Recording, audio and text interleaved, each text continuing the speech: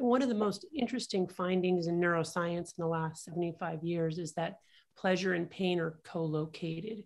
And that means that the same parts of the brain that process pleasure also process pain, and they work like opposite sides of a balance. So when I do something pleasurable, I get a little hit of dopamine, my balance tips to the side of pleasure. But no sooner has that happened than my brain adapts to that process by downregulating my own dopamine and my own dopamine receptors. And one way to visualize that is these little neuroadaptation gremlins hopping on the pain side of my balance to bring it level again. But the thing about those gremlins is they like it on the balance, so they don't get off right when it's level.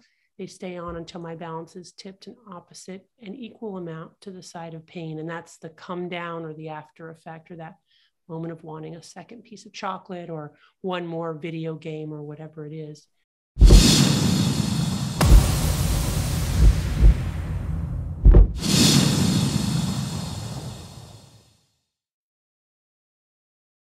I am delighted to be joined by Dr. Anna Lembke.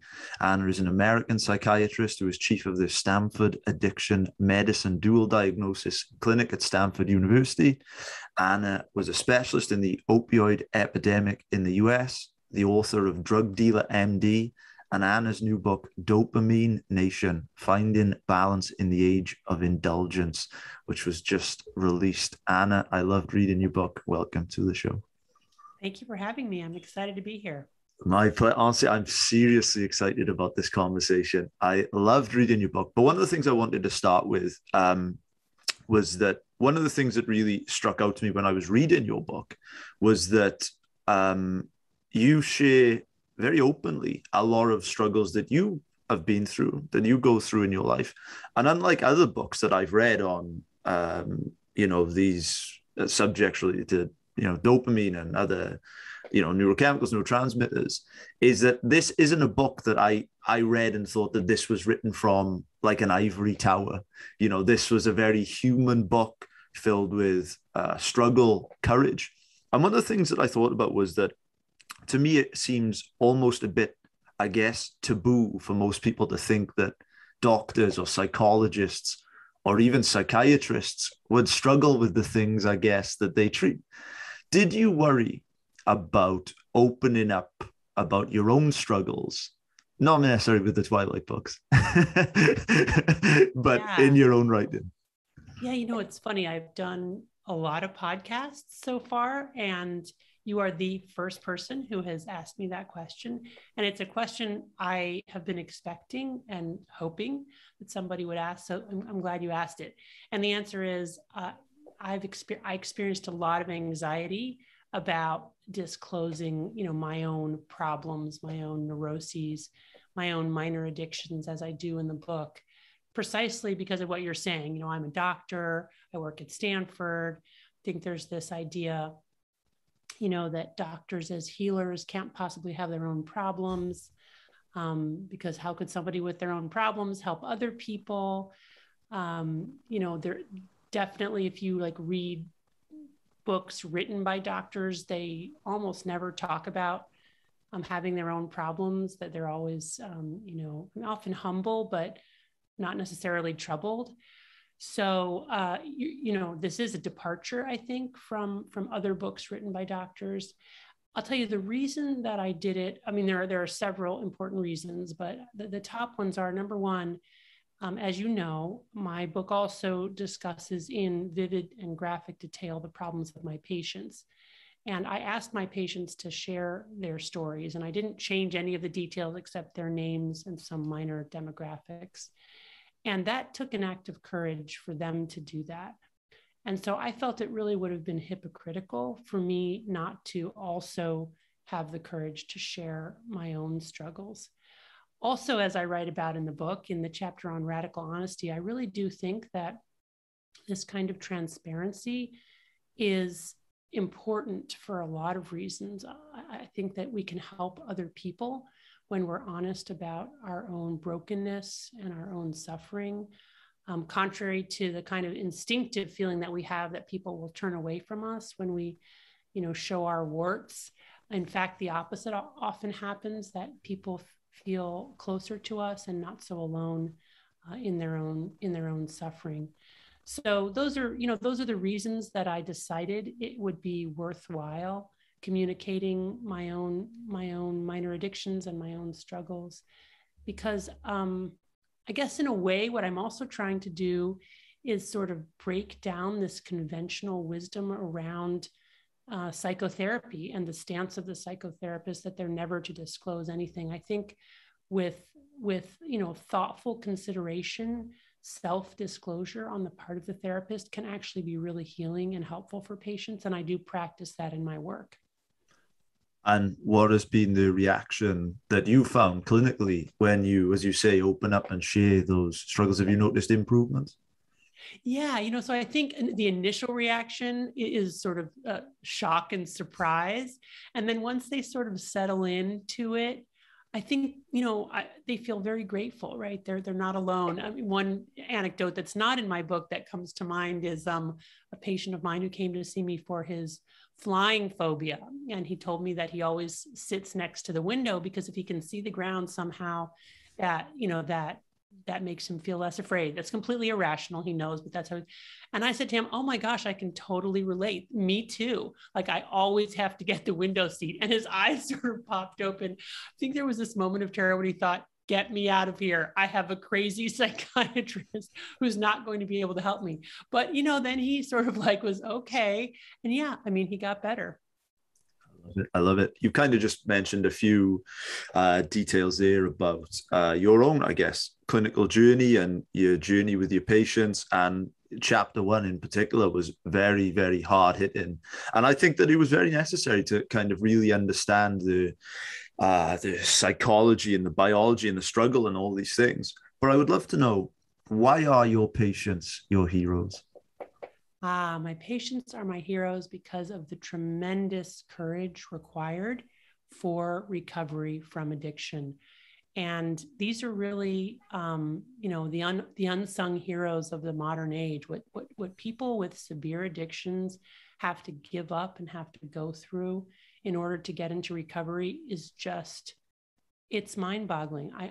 I don't think I could do it. Let me put it to you that way. And so when I see what they achieve through incredible dedication, hard work, and a tremendous leap of faith, I'm really just in awe of them.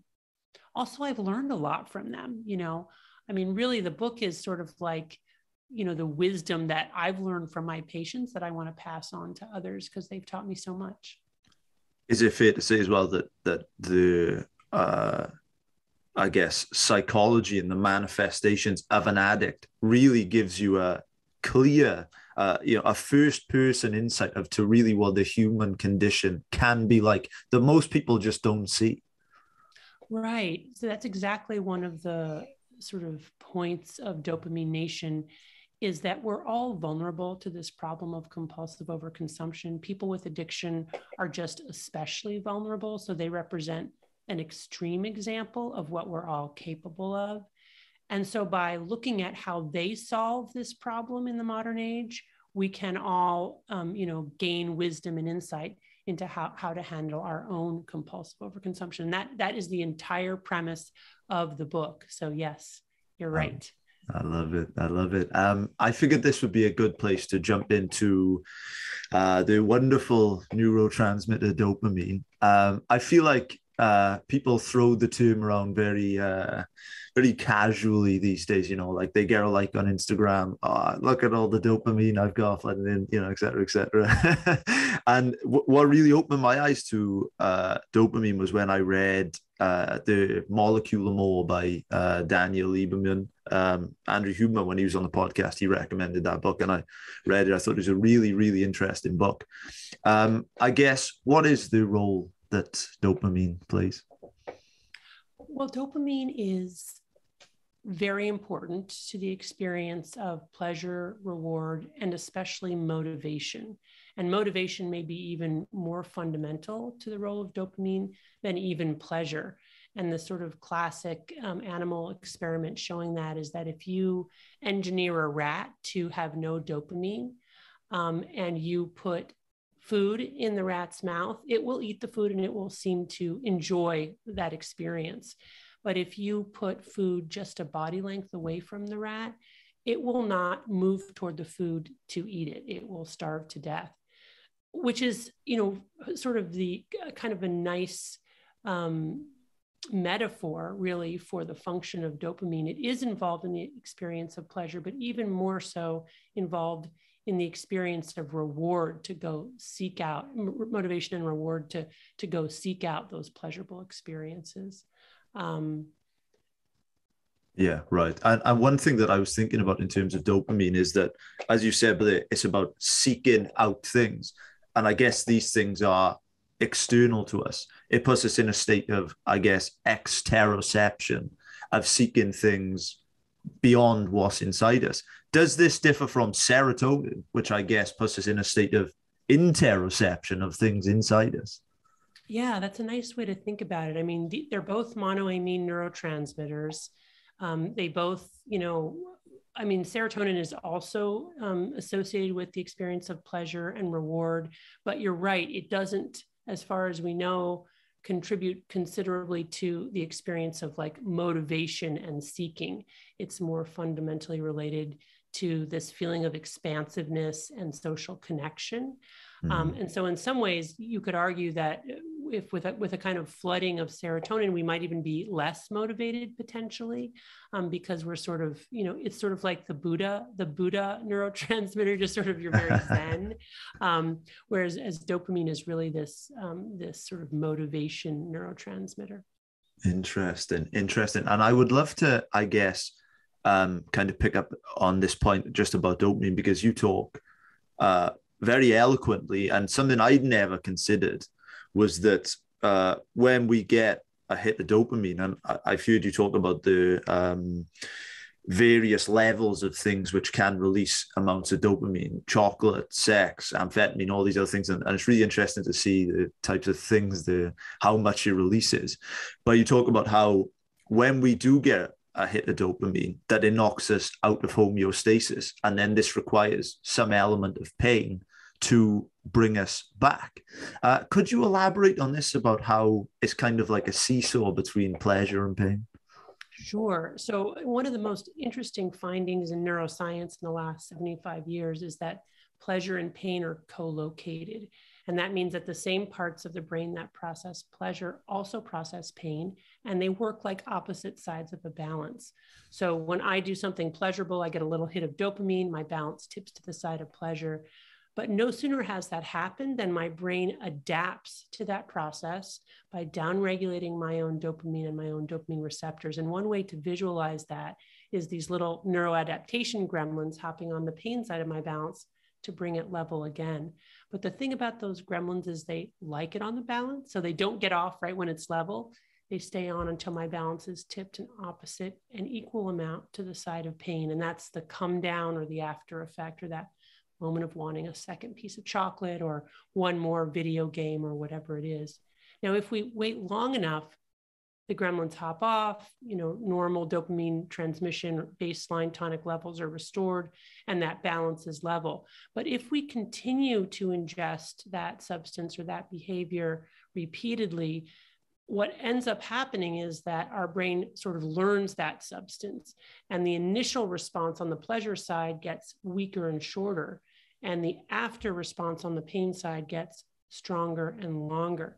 And this is often referred to as tolerance, but it's not just tolerance. It's also ultimately changing our set point for the experience of pleasure and pain. We end up with so many gremlins on the pain side of the balance camping out there that we essentially are walking around in psychological pain, and in some ways physical pain, and need to use, hence the compulsion to use, not to get high, but just to feel normal. And when we're not using, it's very difficult for us to experience pleasure in other rewards. So this idea that pleasure seeking or hedonism ultimately leads to anhedonia, or the absence of pleasure.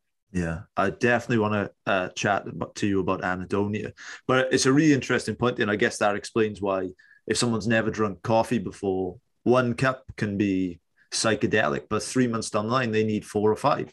A 15-year-old could get off to a music video, but then 5 years later, he needs extreme pornography to get off. Right. Someone taking ecstasy tablets might need 5 or 6. It's, as you said, it's like it builds up like a tolerance to it, right?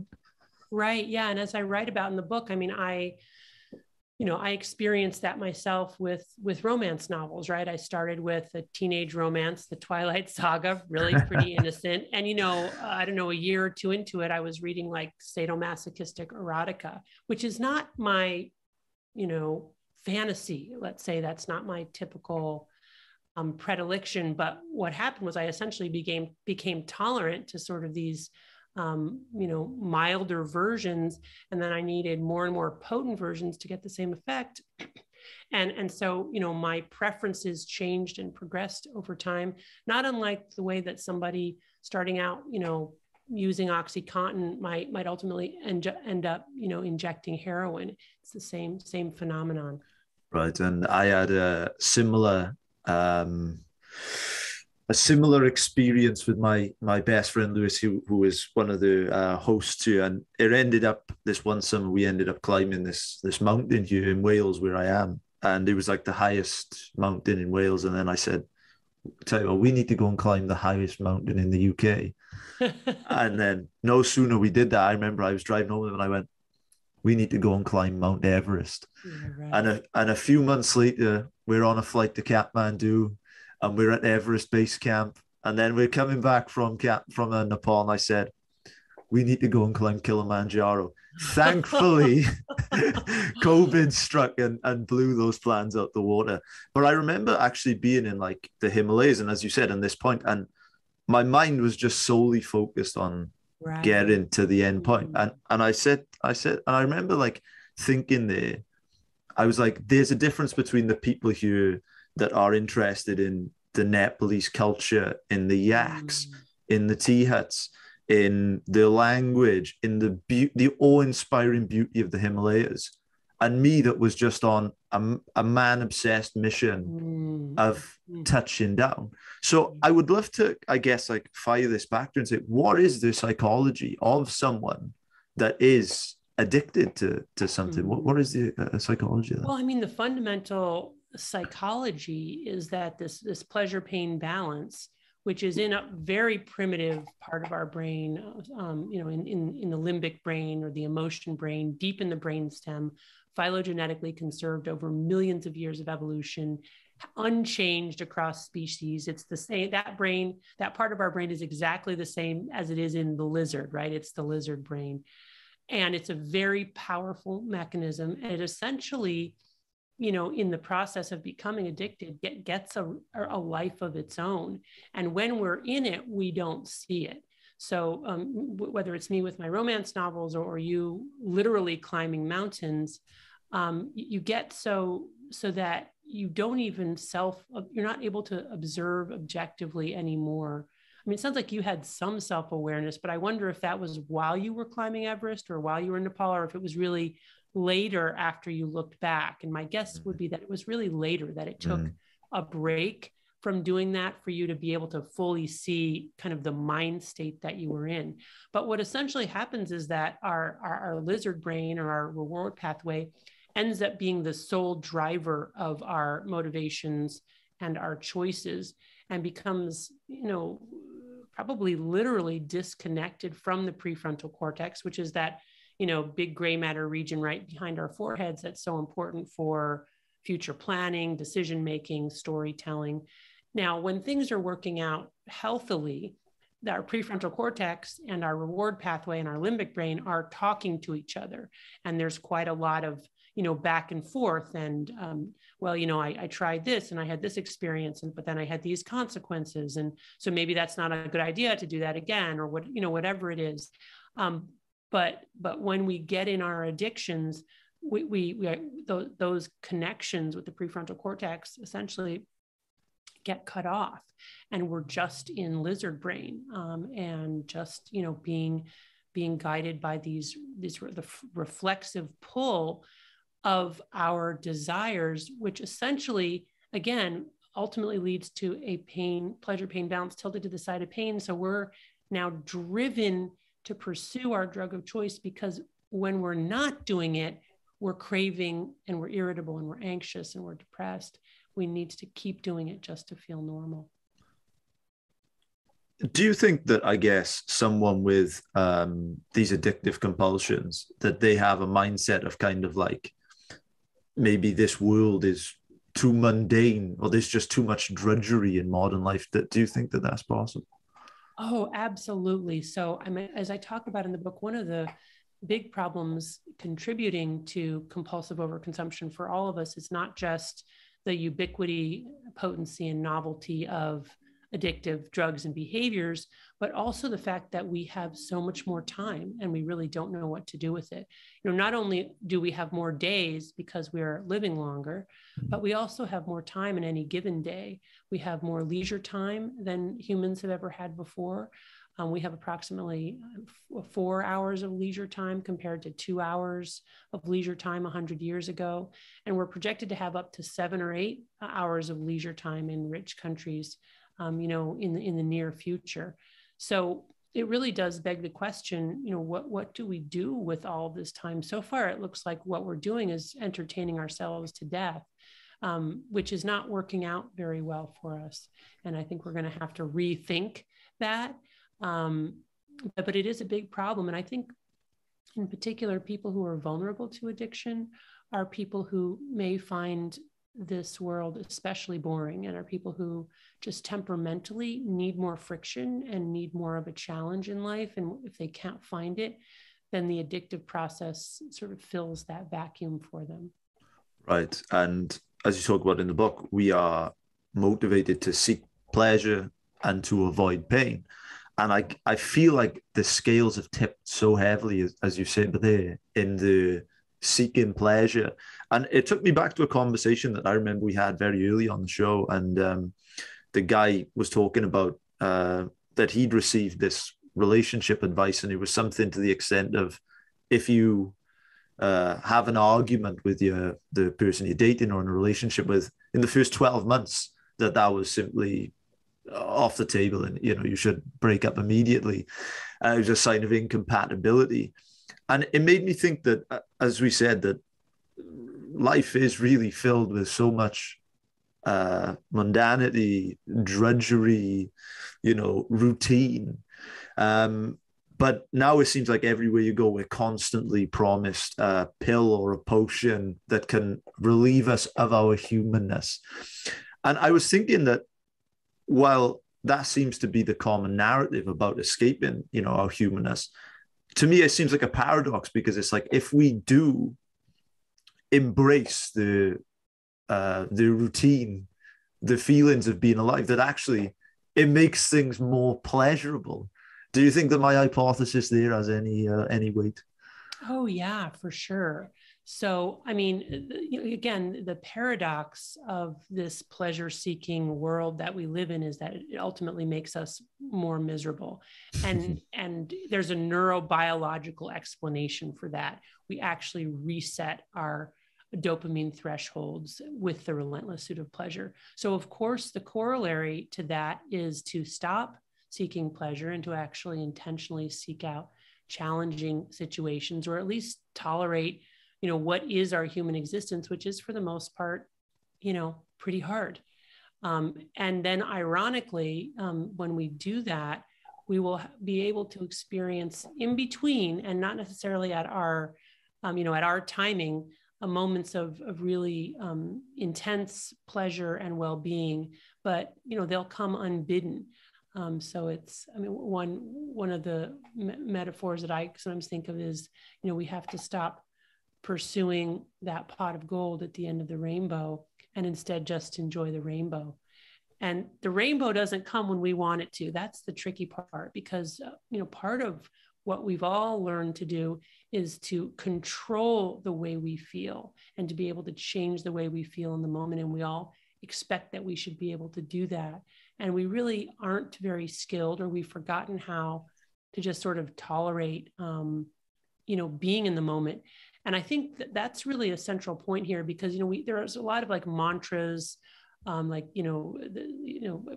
partially, imported from like Zen Buddhism and such, that we just need to be in the moment and be here now.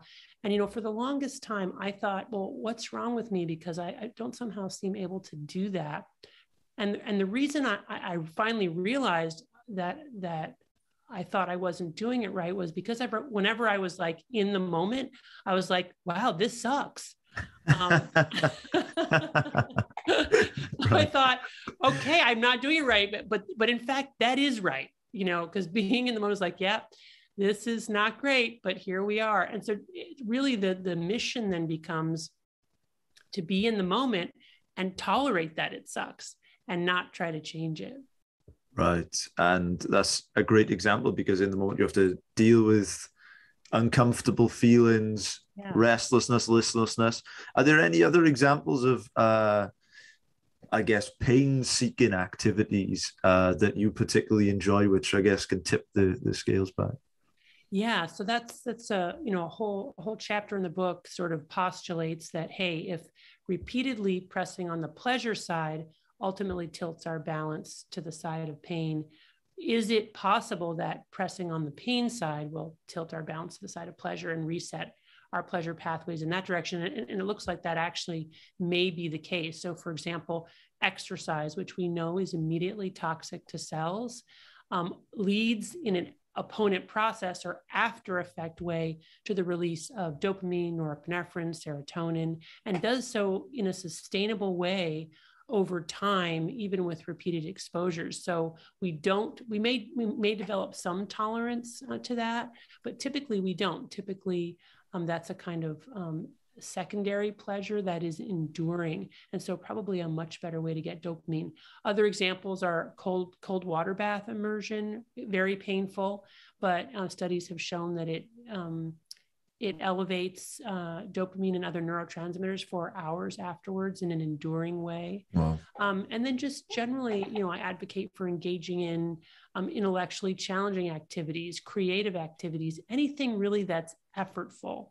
Of course, I do warn that we can also get addicted to pain, right? And in a way, your mountain climbing might have actually been more in that category, because that's effortful and painful and hard, especially when you're climbing Mount Everest and can't breathe. But what you have there is, if you tilt the pain to the pain side too much and too fast, you essentially trigger your body's fight or flight mechanisms. You get a surge of adrenaline, and although it's reinforcing, because the body will compensate immediately by releasing, for example, our own endogenous endorphins or opioids, what ends up happening is that we can then get addicted to that, develop tolerance to that, and end up in that same compulsive loop. Right. So the recommendation then is for mild to moderate amounts of pain, not extreme adrenaline seeking types of pain. Interesting. I love that point. I would love to, I guess, actually pick up on your work, because I'm really interested in psychiatry. And I was thinking to myself, just when I was, I guess, going through the book, and I guess in how you would diagnose things. Am I right in saying that as a psychiatrist, one of the principal ways in which you would, I guess, diagnose someone is through the use of their language? Right. Yes, absolutely. So there's even a concept in psychiatry for this. We talk about not just the content of thought, but the form of thought. And what we mean by that essentially is a person's language, how they narrate their experience. For example, people with schizophrenia often engage in what's called pronominal reference. And by that, I mean that they'll start talking about people as if I know who those people are, as if somehow I'm privy to the complex construct of their mental imagery and thoughts, which of course I'm not, but because they feel like people are putting thoughts in their head or taking thoughts out of their head, they think I have access to that. So that's just one minor example of what we'll see, for example, in the case of schizophrenia. Right. And I guess this would differ to, I guess, other fields. For instance, a cardiologist could probably see very clearly, I guess, what's going on. But I don't know, unless I'm mistaken, I don't think there is, I guess, a blood test or a brain scan that you could take to diagnose someone with depression. So that's absolutely right. Yes, there's no blood test, there's no brain scan. If somebody told you otherwise, they're selling you a bill of goods. We're not there yet. Psychiatric diagnosis is based entirely on what we call phenomenology. And that just means observable patterns of behavior that are maladaptive, that repeat themselves across different people from different demographics, different cultures, and represent an underlying brain disease. I mean, so again, what's interesting is if we take addiction or schizophrenia or eating disorders, you can go to, different cultures across the world and find people with very, very similar patterns of behavior that representing those discrete psychiatric illnesses. And it really is, remarkable when you see that the brain is an organ like any other that can be diseased in these somewhat predictable ways. Can you diagnose addiction with a blood test or a brain scan? No, you don't. There's nothing. No mental illness has a brain scan or a blood test. I mean, certainly there are a lot of people working on that, but there's nothing diagnostic that can do that. It's really just getting information from the patient, from others, to understand patterns of behavior, patterns of thought, patterns of emotion, and to identify those patterns as consistent with or not a given psychiatric illness. Interesting. Do you think that a blood test or a brain scan would be able to, I guess, diagnose in the future addiction or depression or anxiety? Do you think that is something which could happen? I think so, but I think it's far off. Far off. Yeah, because the brain is so complex, and we're even now just mapping out the interconnected neural networks between different parts of the brain. Originally, people were looking at discrete regions.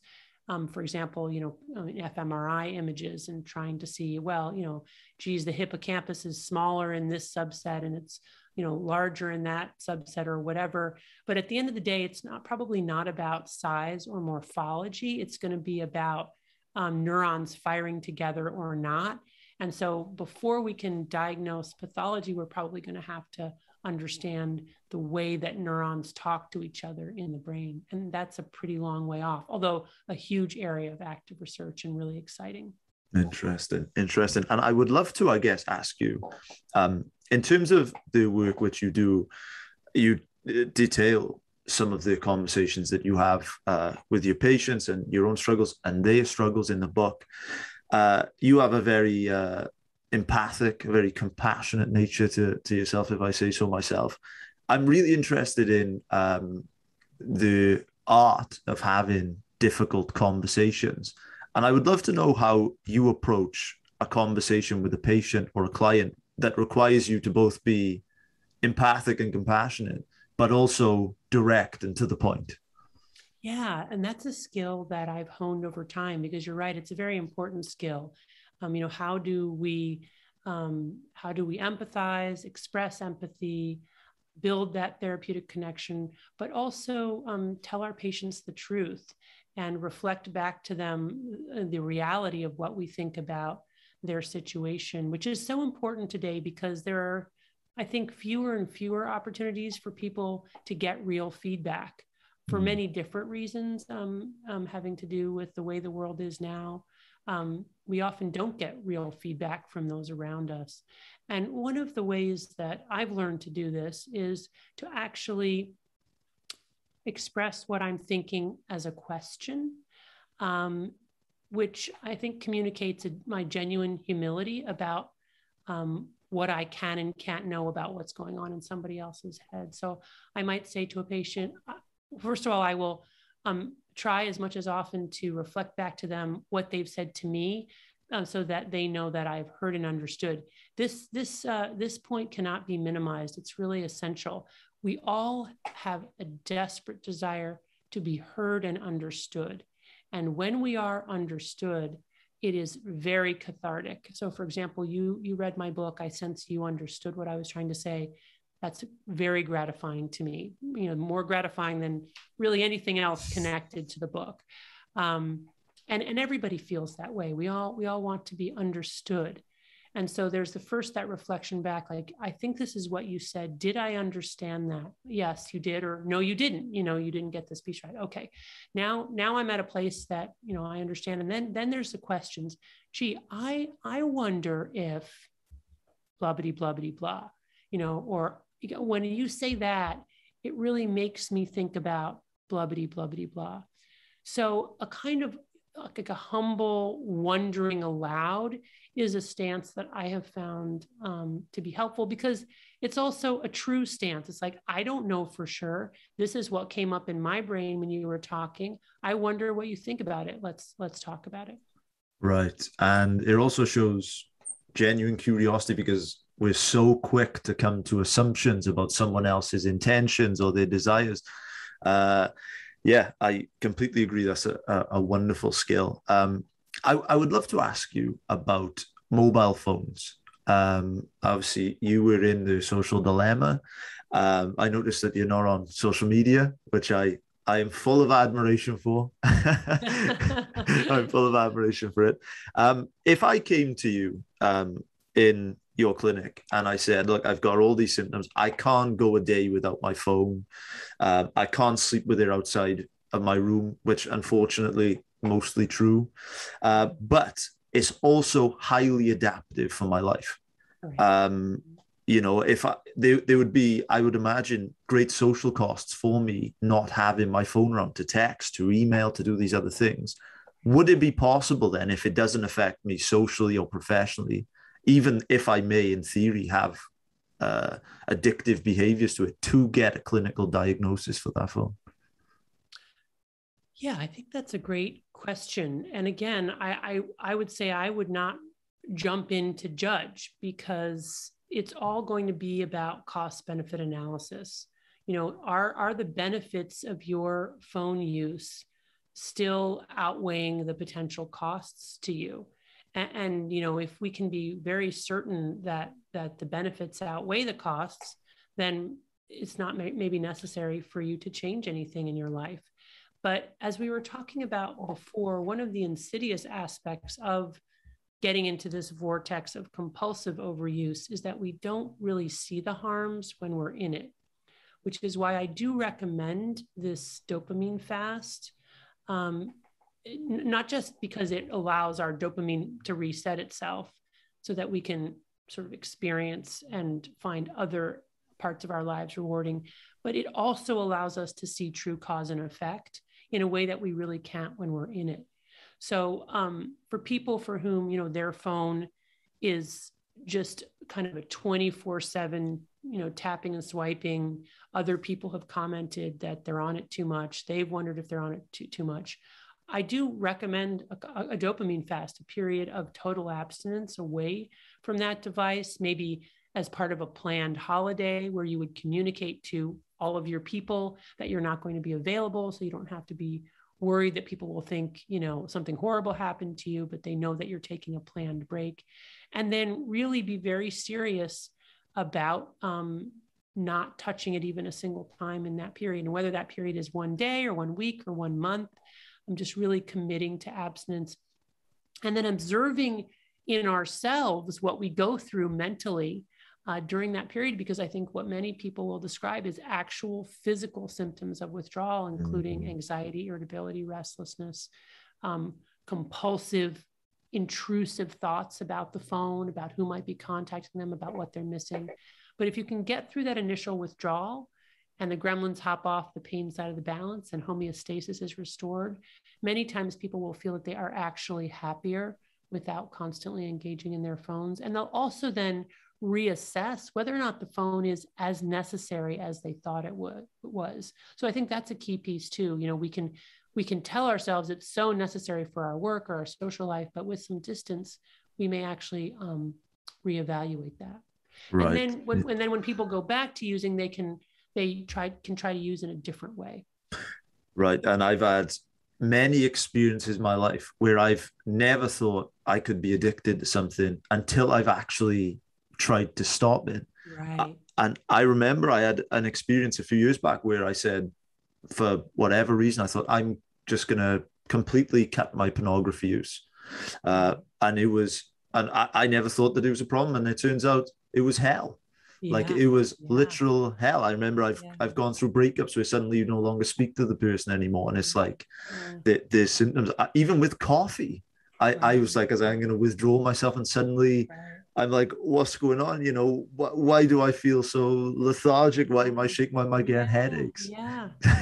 Well, thank you so much for sharing that about the pornography, because the reason that I lead with the case of sex addiction in my book is because this is really a huge and under discussed problem, that so many people are ashamed to admit to, may not even be aware that it's contributing to their overall unhappiness. And yet, yeah, it can be a physiologic addiction. So, good for you for sort of seeing it for what it was, and trying this, a period of abstinence in order to kind of, get that insight. Right, right. And is, I guess, sex addiction, this was something I was wondering, pornography, sex addiction, does this differ to other addictions? Because something like, I guess, alcohol use, to my knowledge, there's no biological drive to for me to go and drink a bottle of vodka. But in terms of sex, there are physiological needs. Is there a difference there? Is that what makes it so hard, or do you think that addiction is just an umbrella type of thing? I'm curious what you think about that. Yeah. No, I think that ultimately, all addictions follow the same natural history. People start out using for fun or to solve a problem. They repeat that behavior because it's fun or it solves a problem.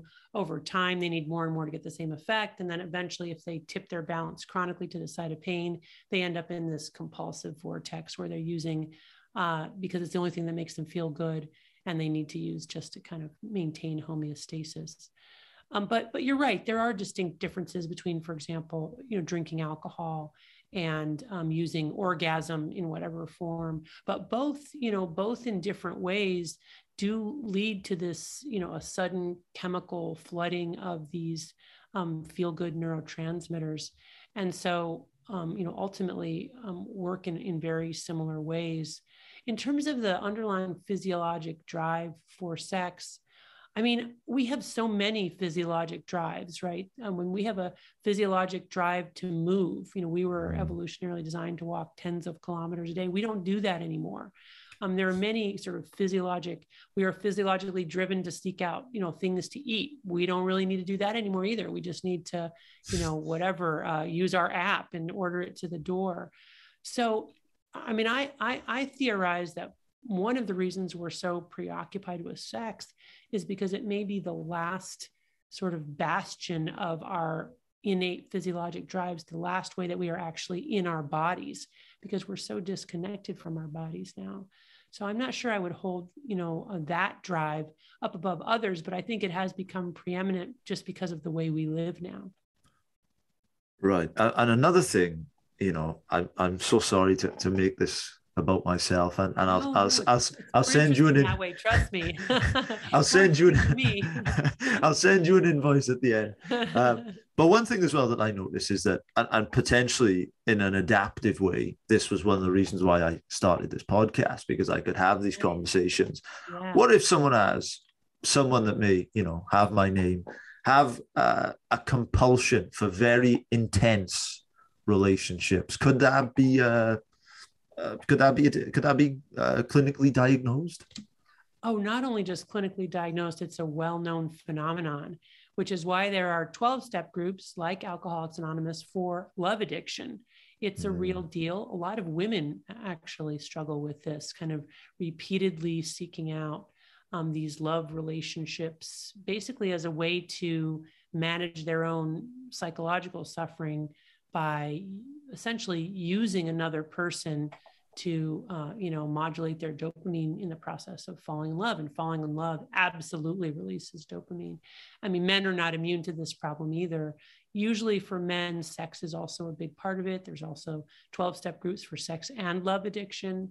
Those folks for whom they're sort of tied together, where the chase and the conquest is just as important, if not more important, than the actual sexual act itself. But no, this is absolutely the case. And of course, our culture actively promotes this, this sort of romantic notion and then these sort of verklempt relationships that some of us can get into. So yeah, this is an area of vulnerability for some people. Right. And in my own life, I've had conversations with people that I've been dating or in relationships with, or even friends. Even I felt this with my mother, where I've had a conversation with her, and I felt at the end of the conversation, I don't feel connected enough from that conversation. Mm-hmm. I don't feel as close as I want to feel. Mm-hmm. Like it's like I can't even like explain it, but it's like so weird, like feeling like that. No, not weird at all. I mean, basically what that says is, for you, intimacy is very rewarding. You're an intimacy guy. And we absolutely know that intimacy releases dopamine. My colleague, Rob Malenka, just discovered a couple of years ago that oxytocin, the love hormone, actually binds to dopamine receptors or dopamine neurons in the reward pathway and causes those neurons to release dopamine. So, and the whole thing about social media is exactly that. I mean, social media has essentially drugified, human connection, and turned it into something that's highly potent and potentially highly addictive. Not that all social media is bad, but just that it can become a drug. And this wanting deep human connections, which, in essence is a healthy and adaptive thing. But like anything, if taken too far, can cause us needless suffering. Yeah, definitely. I love that point.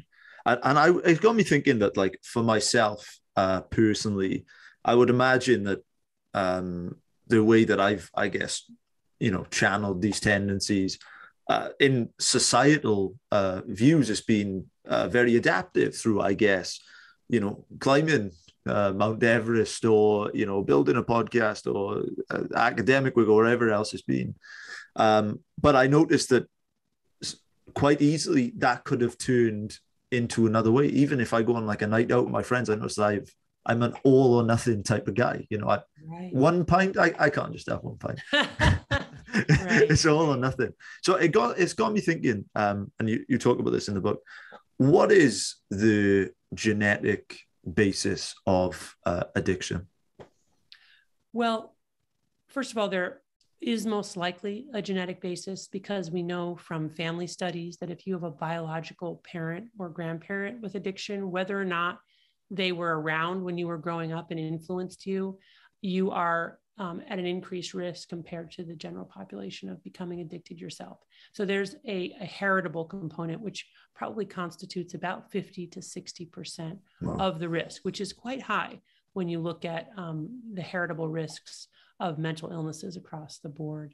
So there's that piece. What it actually amounts to, we don't know. It's most certainly polygenic and complex, and may have something to do with a combination of a tendency toward impulsivity and emotion dysregulation and inability to delay gratification, combined with, maybe a kind of innate decreased dopamine levels. And so kind of innate more reward seeking, trying to kind of get those dopamine levels up. So those are some of the hypotheses out there. Right. So almost certainly that is biopsychosocial, the heavy biological component. You mentioned earlier anhedonia. This is a phenomenon which absolutely fascinates me. What is going on in the brain there in terms of dopamine? Yeah. So when we're anhedonic or unable to take joy in anything, we're essentially in a dopamine deficit state. So our dopamine is constantly firing at tonic baseline levels. But if we pursue pleasure relentlessly, our brain will compensate by essentially bringing it down to below baseline levels. And again, this is this pleasure-pain balance, or the opponent process mechanism. And so anhedonia is just that state of being in dopamine deficit. And not having our dopamine levels, at their healthy baseline. And is that caused by too much dopamine?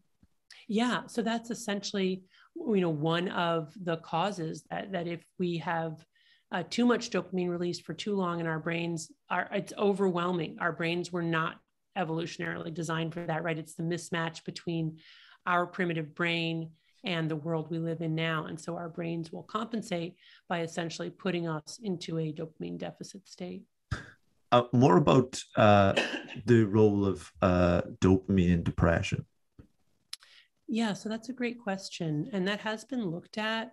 There are studies showing that people who are more prone to depression, even in the absence of drug and alcohol use, for example, are people who have lower baseline levels of dopamine firing. So there that has been examined, and there are some data suggesting that those inter-individual differences may exist with regards to baseline levels of dopamine, and it also may explain why people with mental illness are at increased risk for developing addiction. So fascinating. I absolutely love talking about this stuff. One of the things that you talk about in the book, which it was kind of very sobering to read, and that was the chapter you dedicate to truth telling. And I would love to know, why is it so important to tell the truth?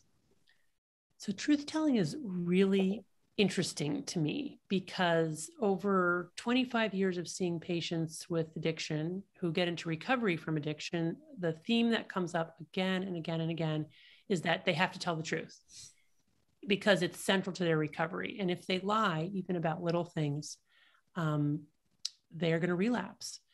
And when they're in their addiction, they lie about a lot of things, not just hiding their use, but sort of things that don't even matter. I'll never forget one patient said to me, yeah, when I was using, if I was at Burger King and a friend called me, I'd say I was at McDonald's. If I was at McDonald's, I'd say I was at Burger King. He said, it didn't make any sense, but I just developed the lying habit.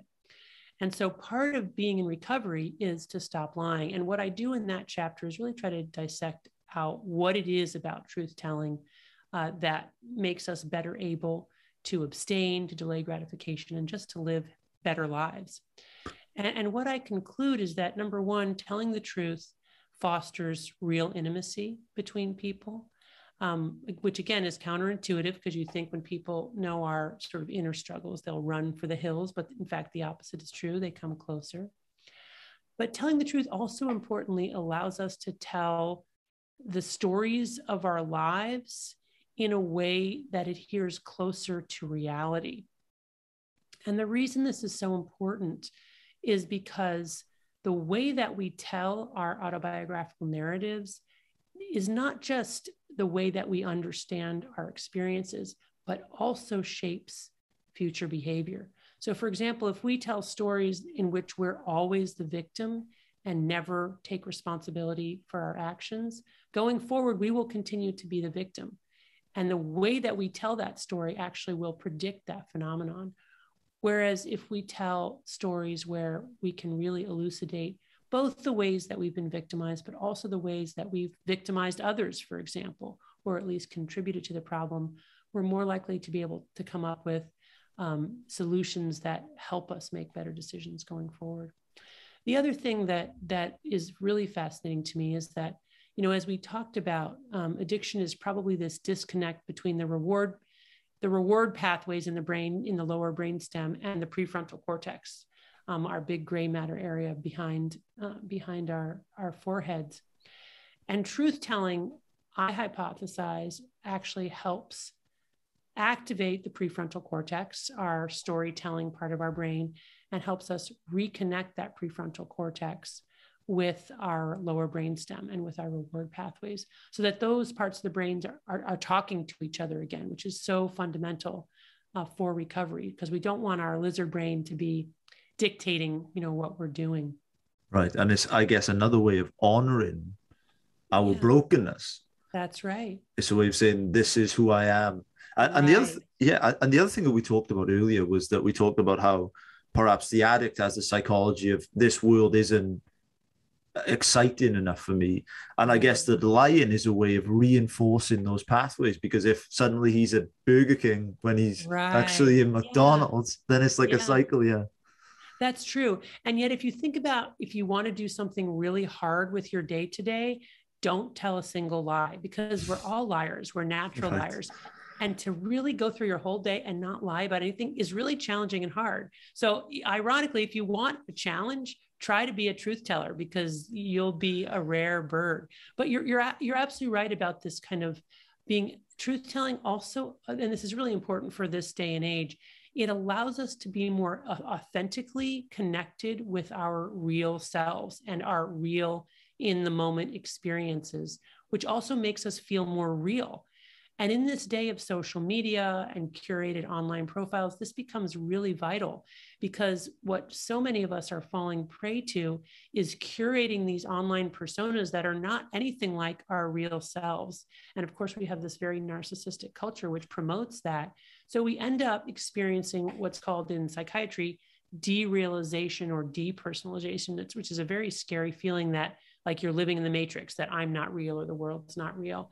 And lying can really contribute to this feeling, whereas telling the truth, even when it hurts, can really reconnect us to ourselves and make us feel real in the world, which I think is especially important right now. Right. And it's so sobering to hear those things. I would love to, I guess, ask you on this point, if there has been someone that has found themselves in the habit of telling lies, of mistruths, and I guess there's many ways in which this could manifest itself, how would you advise them to start, to begin that process of honoring their brokenness and to start telling the truth? Well, actually, I prescribe truth telling. So when I prescribe a dopamine fast, I will also say to patients, one of the ways, since we've agreed that your goal this month is to not use your drug of choice, one of the ways that you can help yourself do that is to not lie about anything. Because we'll agree that part of the drug use process is the lying that goes along with it. And so therefore, part of the recovery process is the truth telling. So I'll just say that flat out like that. I'll prescribe it. I'll say, and the other thing is try not to lie about anything. And patients generally get it right away, because they do see on some gut level how using and lying are connected to each other. Right. And we think that people will run from the hills, but as you say, we're attracted to our rough edges. Yeah, that's right. Yeah. I love it. I've just got one last question for you about your book, and then we'll sign off and you can signpost these guys wherever you'd like to go. I know someone that did like an Alcoholics Anonymous program, and to this day, when I speak to him about it, he gets, glazy-eyed. It seems to me like a real spiritual experience. I've never gone through anything like that. But looking in from the outside, it sounds like almost like cult, like it's I'm not even sure how I could begin to describe it, but I would love to know, why does AA work? So AA, works through a number of different mechanisms, which have been written about, for a long time now. Things like creating a sober social network, other people to hang out with who are not using, the whole 12 steps, the basic, philosophy of the higher power and handing it over to a higher power. And those are all real and important mechanisms. But what I hypothesize in my book is that one of the real crucial mechanisms is that AA gets the shame equation right, and many other social organizations don't. And what I mean by that is that shame can be a vehicle by which people continue in their addictions and don't stop, because the shame itself drives them to continue to use. And yet shame can also be the very same vehicle by which people get into recovery. Shame can be a highly pro-social emotion that it's good for us to experience. And AA has figured out how to do that. Being in AA is typically initially extremely de-shaming for people. They feel that they're not the only ones. They hear other stories.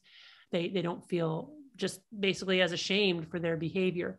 But at the same time, AA has figured out how to use shame in terms of the commitment to the organization and the process of doing the 12 steps as a way to motivate people to stay sober. And by that, I mean is that many patients have told me that not the only thing, but one of the main reasons that they don't go back to using is because they would be mortified to go back to their AA group and have to say that they relapsed.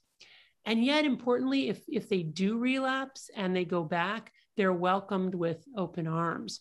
And this is really different from a lot of other social organizations, for example, like religious organizations, which will give lip service to embracing, those of us who are struggling and broken.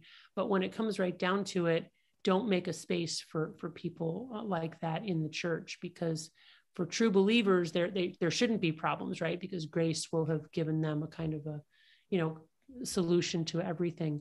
So AA does this amazing thing where it really gets that double-edged sword of shame, right? And, the sort of glazed-eyed look of your friend or the cultish. I mean, people have said, well, people just get addicted to AA. And my reaction to that is, well, it's a pretty good addiction. It's a place where you go and you're intimately connecting with other people. You're being real. You're sharing wisdom. That's not too bad.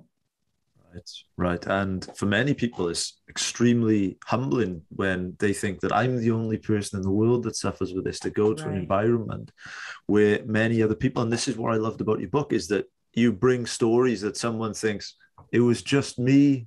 Apparently, it's not just me. So thank you so much for writing your book. I just got a couple of questions left for you. So you've obviously written a couple of books now. I'll link both of those below. Outside of your own work, I'd be interested to know this question, given the types of books that you've talked about reading so far. But what books have impacted your life the most? Oh, gosh, that's a hard one. There's a book that I love called Clear and Simple as the Truth. And it's basically a writing book, but I really feel that it says more than that. I think it's deeply philosophical and postulates that we can know the truth, which I think is a really exciting thought, that it is actually possible for us with deep concentration and commitment to both know what is true and communicate that to another human being. So I really, really love that book. Viktor Frankl's Man's Search for Meaning had a huge impact on me, and I go back to it periodically. That's a really, really powerful book. There's a book called Going on Being, which is written by a psychiatrist who integrates his own Buddhist tradition with the practice of psychiatry. And that's been immeasurably helpful to me, both in my work and also in my life. So I would say those are three books off the top of my head that I would say have impacted me. And I guess more broadly, I would also just say that books are really important to me, and that when I'm reading a book that is impactful, it's probably a peak experience for me. It's like an intimate conversation with a really wise person that it's really important, has been important in my life, which is, I guess, why I wanted to write a book, hoping I could write a book like that for other people. And if I may pause it, you did. Oh, thank you. That's nice. My pleasure. My pleasure. My last question for you, before I ask you to signpost these guys to wherever you can, is what makes a life worth living? A life worth living, I think, really sense of meaning and purpose, giving back to others, loving and being loved, not happiness. That is not, I think, the goal, and nor do I think it should be the goal.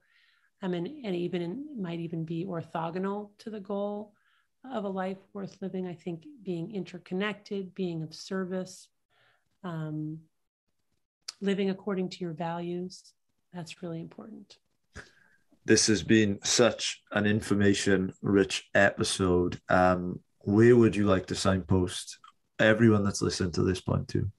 I don't even know what signpost means, which makes send them somewhere. Send them to your book, to your website, wherever you'd like them to go. Oh yeah. So prior to writing the book, I didn't even have a website, but yes, I have. I guess it's onalembke.com, but it's there's not much there. I don't know. Your podcast. That's what I would signpost. Leave it to the Freedom Pact. We'll send them your way. There you go. Yeah, but I want to pay my gratitude to you at the end of this episode, because you've been doing fantastic work for a long time, really meaningful work. The stories in your book were fantastic. I'm so grateful for you coming on the show, and I loved speaking to you, and I cannot wait to get this episode. So Anna, thank you so much for coming on. Oh, you're welcome. Thank you for your gratitude and your own honesty and disclosure. I really appreciate it. It's a gift to me.